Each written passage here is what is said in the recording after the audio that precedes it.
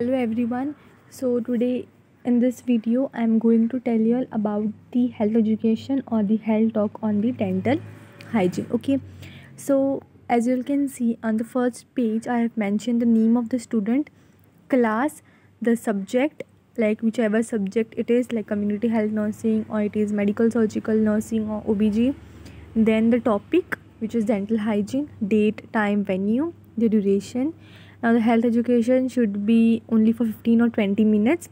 It can be up to 30 minutes but not more than that. Then the target client and the aviates which are used. So the aviates can be pamphlet, leaflets, PowerPoint presentation, charts, okay, flashcards.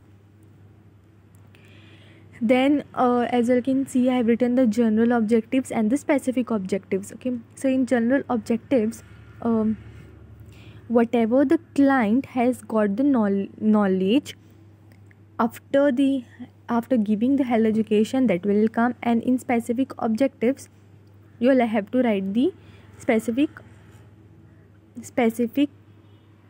things that the client have understood. Now you will have to keep in mind that in specific objectives always, okay, the first alphabet which is there, it should be in small letters and it should never be written capital because it will be wrong. Okay, so always it should be in small letters. Then starts our lesson content. So first we have to write introduction. Now for introduction, no need to write the specific objectives, the method of teaching, aviates and evaluation, and only the time has to be written, and it should be only 1 minute, not more than that. Okay, then it comes the meaning.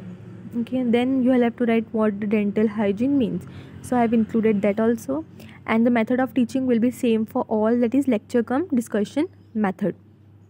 Okay, then here as you can see, I have mentioned the purposes for dental hygiene, and for this I have used aviates as my flashcards. So the video of that also I have posted, that you all can see. Then as you can see, I have mentioned the advantages of dental hygiene. Then the oral health problems in children, because this dental hygiene is given for children, so you'll have to mention the oral health problems whatever occurs in children. So that also I have mentioned. So for this also, method of teaching will be lecture cum discussion method. Then come what are the steps of brushing. So for that, aviates which I had used was charts. So of that also video I have posted on my YouTube channel, you can see that. Then comes the do's for oral hygiene, like what you should do, and then what kind of foods to be eaten. Okay, then the don'ts, what you should not do to maintain a good dental hygiene. Okay, that also is there. Then comes the home remedies. So because this health education was given in community setting, so here I have mentioned some home remedies for a good dental health. Like if there is pain in your teeth, okay, gums, so for that what home remedies you all can take, that also I have mentioned. And then summary. Okay, so you all have to mention summary at the last. Okay, then is the recapitalization. So after giving the health talk, here I have mentioned the questions, okay, that are to be asked to the family members, and then last is the conclusion, and then bibliography.